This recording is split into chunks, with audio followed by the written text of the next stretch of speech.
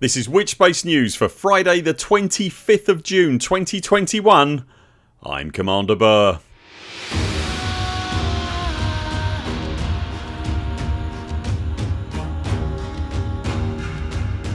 In this week's news, Salvation and Aegis compete for your Guardian artefacts. There's a new Lavecon themed Buckyball race. We've a great new resource for on foot stealth gameplay. There's a new resource from the Anti Xeno Initiative, and we've a summary of this week's Supercruise news stream and some thoughts on what is a critical week ahead for Frontier.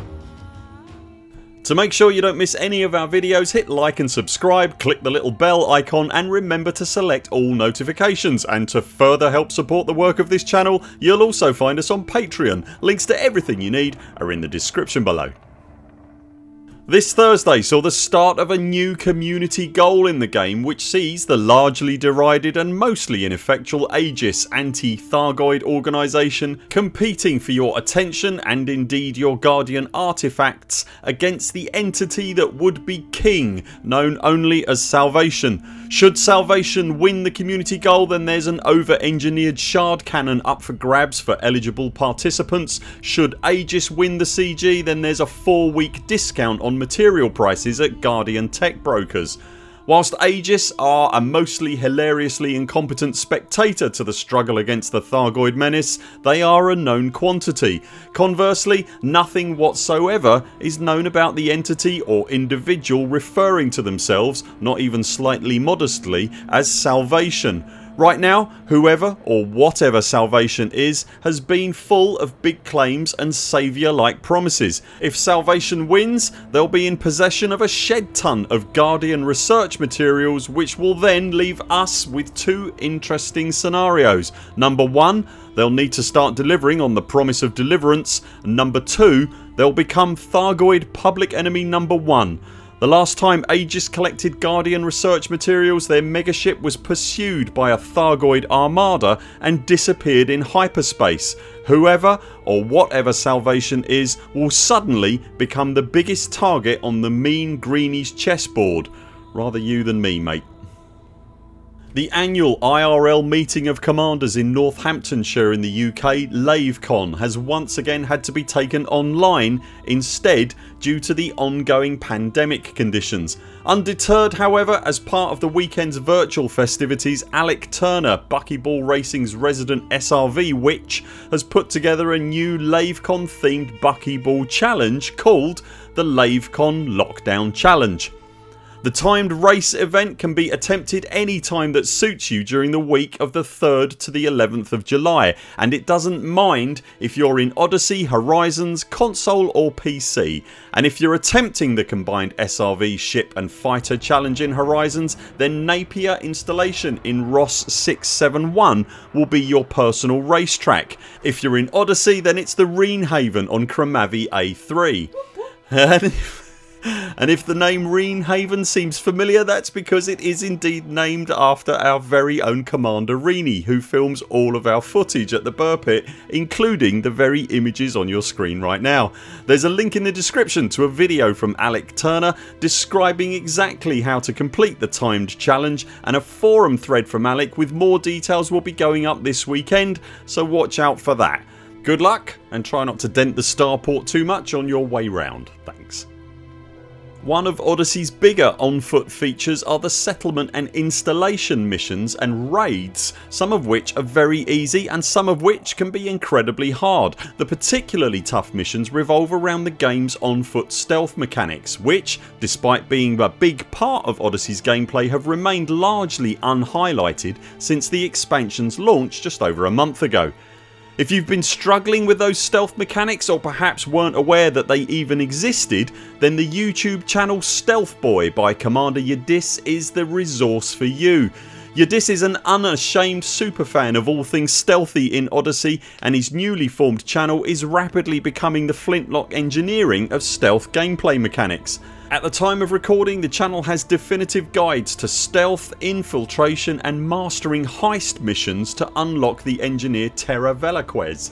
The guides all feature extremely well presented, concise, clear and easy to follow instructions on what you're doing and why you're doing it. They're invaluable guides for completing these sometimes challenging missions, and if you're struggling with the first person shooter aspect of Odyssey, these guides will tell you how to achieve what you need to in Odyssey whilst also avoiding gunplay entirely. I've linked to the first of his definitive guides to stealth below so that you can get a feel. Go chuck Commander Aegis and the Stealthboy channel a sub and check out the rest of the guides. They're brilliant and absolutely essential.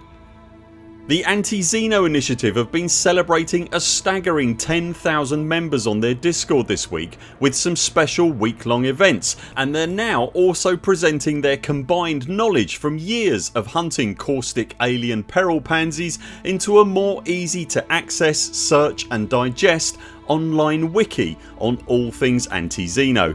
If you've ever wanted to get involved in the alien removal and extermination business, there is no finer resource in the community. They take this stuff really seriously, and having seen them in action at close hand, I can confirm they're really good at it.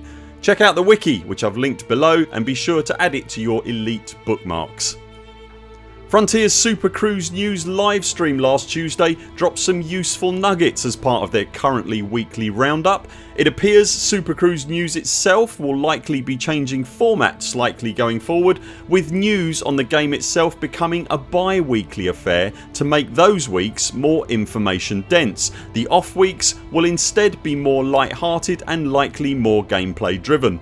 The team again confirmed that the next significant patch for Odyssey is now scheduled to arrive on Thursday the 1st of July, and alongside improvements and bug fixes is expected that the patch will also include significant improvements to the game's ship outfitting UI. Here at the Pit we're really hoping the accidentally sell your highly engineered modules feature is no longer part of that particular UI.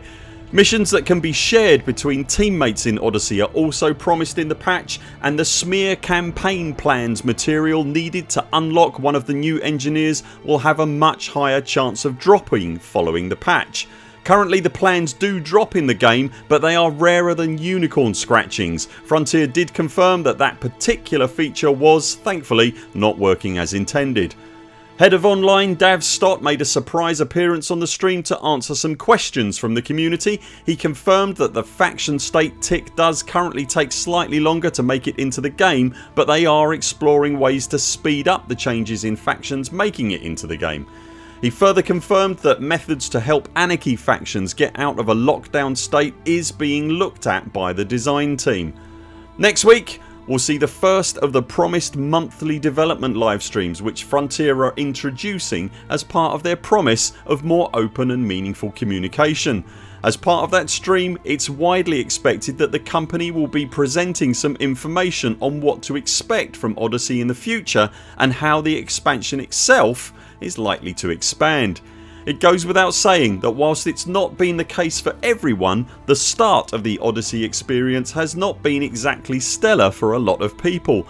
Plagued with crashes, frame rate issues, challenging UI design and some much requested features simply missing or no longer on the table, Frontier have spent the 5 weeks since the much anticipated expansion launched somewhat on the back foot, wrestling all of this during what should have been one of the biggest highlights in the game's life.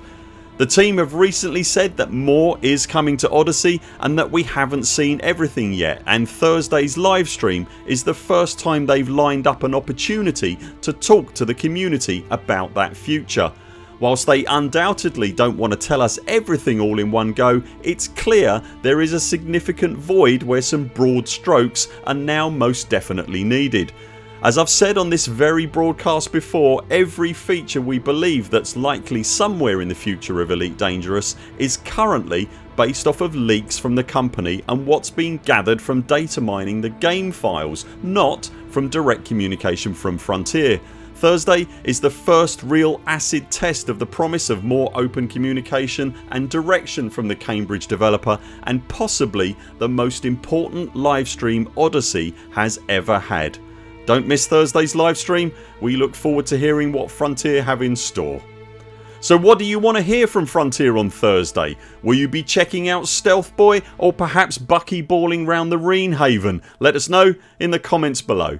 That's it for now. Thanks very much for watching. We'll be back later this week with more videos. Until then, 07 Commanders, follow the greens on the way out and do keep clear of the toast rack.